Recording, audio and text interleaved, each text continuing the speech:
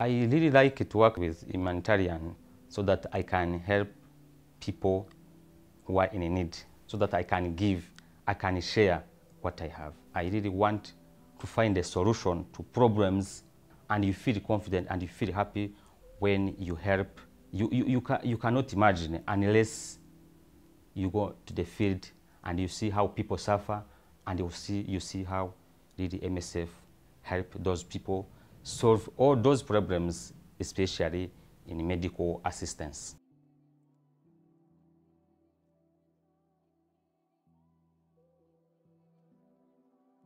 Took an example for genocide which took place in Rwanda in 1994. The words didn't come to assist and to help. I really wanted someone or those countries to come and help. They didn't come. People suffered. But after that, I saw MSF come to assist, and how Rwandans found the solution to their problems, and saw how MSF came to assist the people who were in need.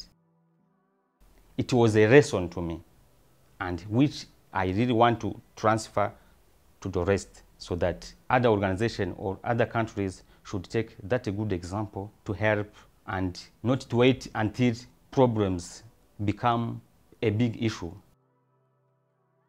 But I'm ready to contribute. That's why even in Ebola mission, I went there without fear, because I knew that nothing bad can happen like genocide which took in Rwanda.